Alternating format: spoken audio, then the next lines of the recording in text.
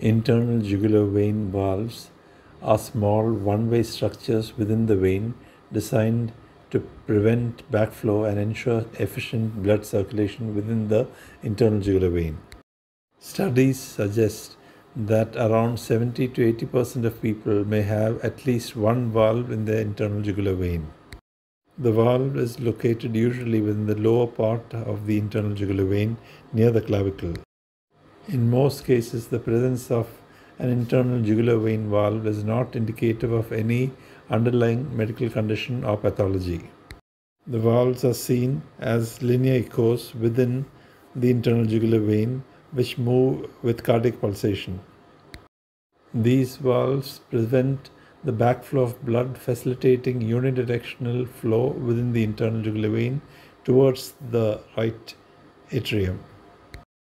With the normal function of the internal jugular vein valves, color Doppler will show antegrade flow, which means blood flow towards the heart. During the cardiac cycle, there might be instances where retrograde or backward flow is observed if the valve closure is not perfect. However, minimal retrograde flow is considered normal, especially in the presence of respiratory variations, as the valves may not completely close during certain phases of respiration.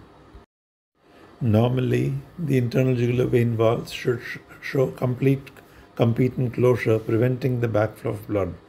Color Doppler can show this as a lack of flow in the reverse direction when the valves are closed. The ultrasound of normal internal jugular vein valves should demonstrate a tubular structure with competent bicuspid valves exhibiting continuous antegrade flow while minimizing retrograde flow during the cardiac and respiratory cycles.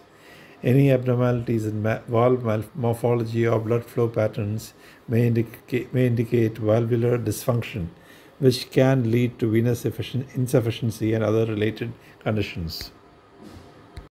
Here we can see the internal jugular valves in long section as well as in cross section.